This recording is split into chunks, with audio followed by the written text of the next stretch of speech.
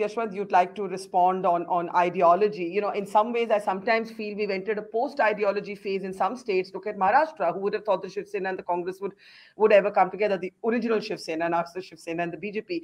But Yashwant, do go ahead, and then I have a technical question for you. But first, if you'd like to respond to Yogendra Yadav.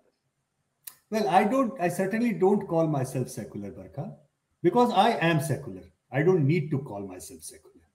When I say I am secular, and if I say I am in strongest supporter of uniform civil code in this country, and if somebody says because you support UCC, you seize the right of being called a secular, that's where the problem starts.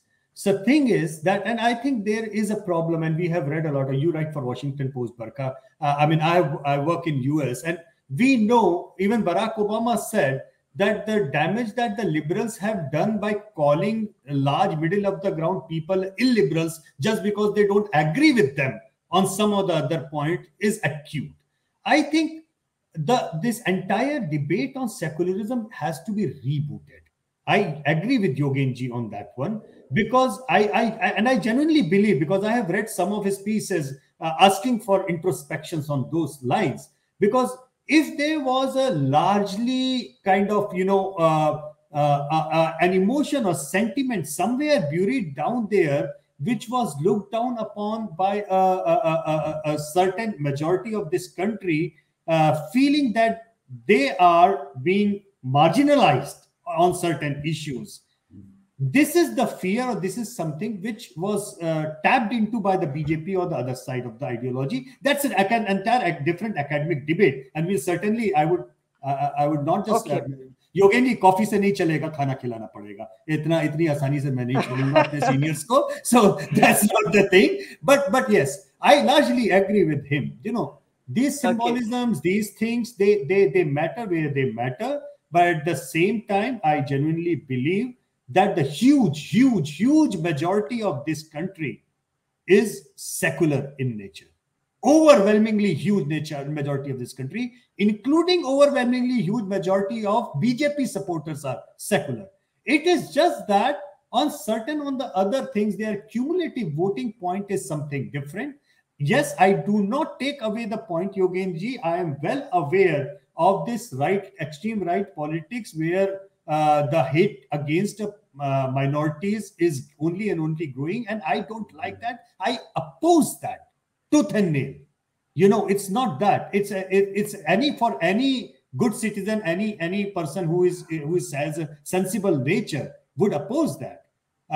So it's a different. Let's not digress into a different thing. But we'll have a separate program on that. Now, I've already taken more time than both of you have given me. So if I can spend the next 3 or 4 minutes only, and then I'll let you go, I promise. Coming back to, of course, just a little bit of the number crunching of the election. Yashwant, this one's for you, though Yogendra will understand it perfectly as well. Rajiv Sharma, how much percentage of a swing in votes is needed to actually wrest the seat to the other side? And I bring up this question, by the way, because when you look at the BJP vote share in Karnataka, it can be a little confusing, right? You don't actually sense the anti-incumbency. Can we change to the vote share graphic? Yashwant, when we look at the vote share. Yeah, they have retained their 36% vote share. That's right. How do you explain this? So the simple explanation here is, Barkha, that if you can see the Congress upswing that is coming largely from the account of JDS.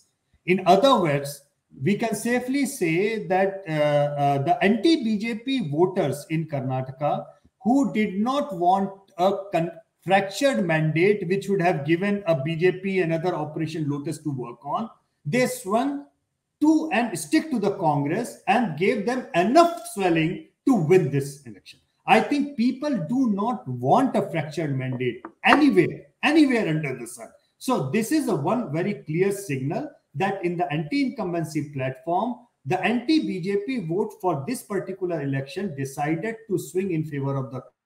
Largely, a large section of that came from the JDS. We will have to be very careful to look into it, how it happens. Goes away from here, further from here in the next 12 months. Okay, and Yogendra ji, a question for you. In Karnataka, many communities, says Binu, were impacted by different communal and identity issues, hijab, Tipu Sultan, church attacks, reservation, quota policies, and then there was the Amul Nandini issue that threatened local pride. How do you see these issues? Do you think they were non-issues in the end, Yogendra Yadav? Yeah, sorry, Assume you're. that Yeah, go ahead. Yeah. we somehow tend to assume that during that elections get decided during the campaign. Most elections actually get decided before the campaign. And I thought many of these issues were sort of, I mean, there were issues, especially those raised during the campaign. I don't think election campaign made a huge difference this time. But one final thought before I leave, Barkha. Yeah. One of the most beautiful sights in a democracy, and that's what keeps one's faith in democracy, is the sight of a vote, an ordinary voter standing up to power. And what we witness, and this is what brought me to politics, political science, political activism, 1977, and the defeat of the all-powerful Congress. The sight of that brought me to politics. And today I see a glimpse of that. On the one side, you have BJP with its money power, absolutely unaccountable, unlimited money power, with the entire mainstream media in its pocket in a way which is utterly shameful, with election commission willing to blink an eye whenever needed. And of course the IT and the ED and everything. On the other side is an ordinary voter. And finally, the victory of a voter over power. Nothing can be more ennobling in democracy than that. That is what I see, and that's what makes me so very happy.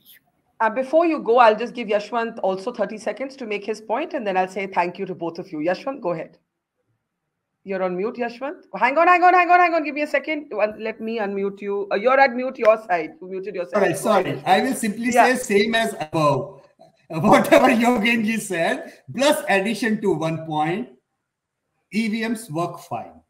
Let's stop discussing that once and for all. EVMs just work perfectly, Barkha. They end up giving perfectly nice. I think Yogendra ji is trying to say something that he didn't question EVMs, but I think Yashwant is No, I'm not talking about Yogendra. Yeah. I'm just adding to whatever Yogendra said. I am adding to, because I know every time there are elections, there are so many conspiracy theories of EVM, and I have been always a staunch supporter of Election Commission and the EVM entire practice of India. And just one point before I go, Barkha. Before the EVMs, till the point we used ballot paper, more than 90% of the election mandates were pro-incumbent in nature. Whilst ever since the EVM has been introduced, more than 90% of the verdicts in India have been anti-incumbent in nature. I think we should grow beyond this. Paper, VVPAT, EVM, and all those kind of things, we should keep on discussing how to make this further better. But, with all sensitivity, let's not go back in that kind of discussion anywhere, because I know a lot of discussion will keep on happening. Well, as Ravi Shastri would say after every match, today cricket has won. I think it's safe to say the power of the voter has won. Every time the voter reminds us that she can actually have the power to bring in and oust governments. That is the important thing to remember. Yogendra is pointing to Wake Up Karnataka behind him. And we'll say the campaign for which I came to Karnataka. I didn't come here to analyze elections. I came here for this campaign. No, of course. Yedilu Karnataka has won. Okay, well, your side, the side you support, Yogendra ji, has won. But of course, we must be as welcoming when the side you don't agree with wins fair and square. That is indeed the beauty of democracy. And it has been a pleasure talking to both of you, Yogendra Yadav, Yashwant Deshmukh. Thank you so much for your wisdom and your perspective.